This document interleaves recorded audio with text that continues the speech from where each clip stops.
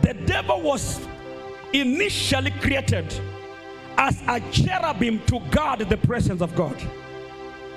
That was how God wanted the devil to be. That's why on the seat, between the seat of mercy, there are cherubims on the Ark of the Covenant. So the work of the devil was to guard what? The presence of God. And then he reached somewhere, he was like, if I am the one guarding the presence of God, it means there is nothing God can do without me. There are people who walk in your life, you give them a responsibility to do, they get somewhere and they think you are on the same level.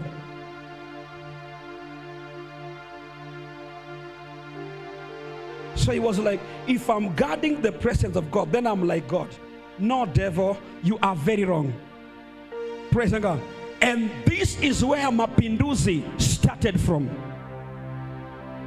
God was like, so you think you are like me because you are guarding my presence.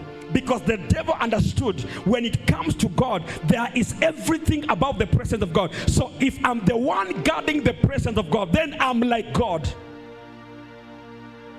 So God demoted the devil without his knowledge. And he started working out on the project number 2. I'm talking to someone now. Because number 1, the devil himself was a failed project during the pre-Adamic generation.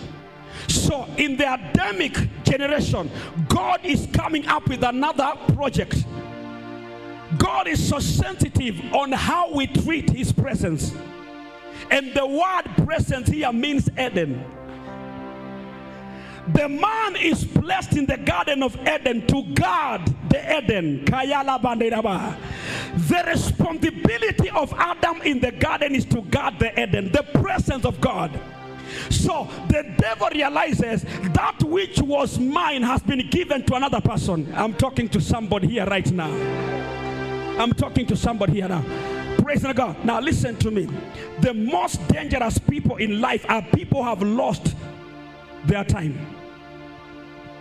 People have lost their opportunity at the most dangerous. If you play around with them, they will kick you like a paperback.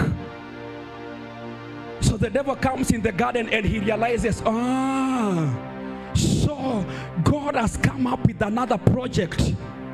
And what was mine has been given to another person. No way.